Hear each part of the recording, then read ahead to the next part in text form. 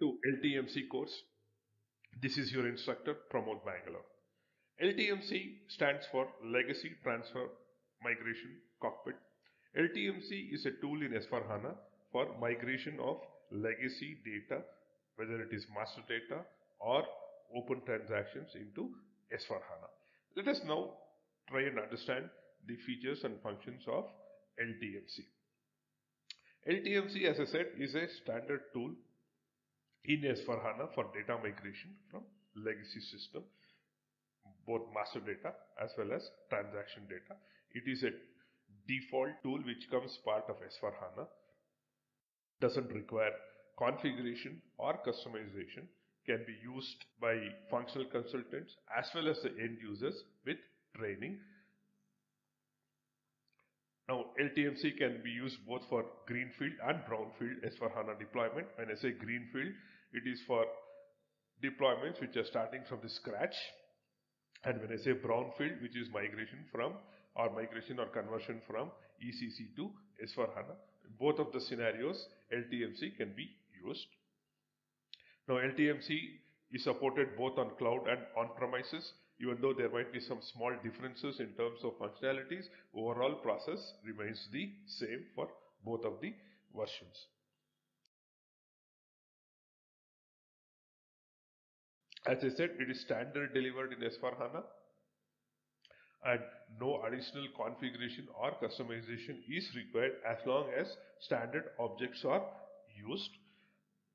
One thing to be noted is that the present objects, the standard objects which have been delivered in the LTMC, can do only the create and not designed for change of any master data or transactions.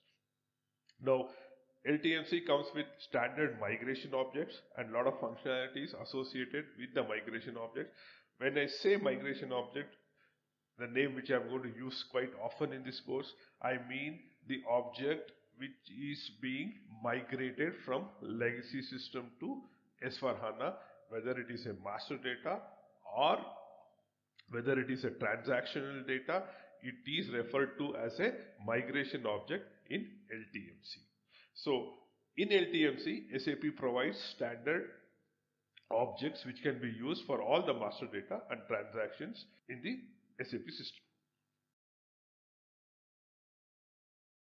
Now, at the back end, from the technical perspective, LTMC uses BAPIs to update the data into S4HANA tables after the migration. Now, LTMC is a WebDynPro based application. What does that mean? It is a browser based application. All the transactions are done in a browser, and the backend technology SAP uses is of WebDynPro. This is more from a technical perspective. There is no action or from the user perspective to be taken. And lastly, it supports multiple data sources, which is one of the biggest improvements or functionalities from the previous version. Now, coming to the previous version, the LTMC tool succeeds the LSMW tool in ECC system. LSMW was used as a legacy data transfer tool in ECC, which is now succeeded by LTMC in S4HANA. Now, if one notices, LSMW transaction is still active in S4HANA. It is not that it has been taken out. However, in S4HANA, SAP recommends to use only LTMC for consistency. Now, when you say multiple data sources, in previous LSMW, only files were supported for uploading, whereas there are two other sources through which you can use the input for the migration, which I am going to kind of discuss in the next slide in detail. So, as a overview, LTMC is a data migration tool.